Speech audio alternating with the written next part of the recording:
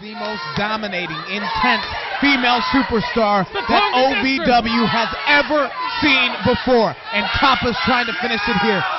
Making quick work of Jessie Belle. What did she see? Oh my! He walked right. I didn't even see him. I was focused on the match. Right in front of the broadcast. Who is it? Hold it. What's going on in the background? Jessie. What's going on in the background? Just off her knee brace. What in the world? Is that a change? Are you kidding me? It was a setup. It was a setup.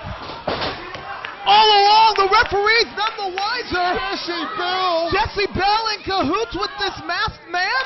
What? What's going on here? Really? Greg is hooked. Oh my gosh, not like this. New champion. Here's your winner and new OVW Women's Champion, Jessie Belle.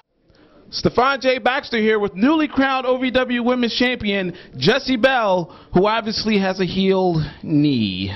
Oh, I reckon you could say that. You know, it's not too hard to look like a bimbo around here, but when you outsmart everybody and you turn into the new OVW Women's Champion, who's the smart one now? So what's this between you and Randy Royal now? Are you business partners?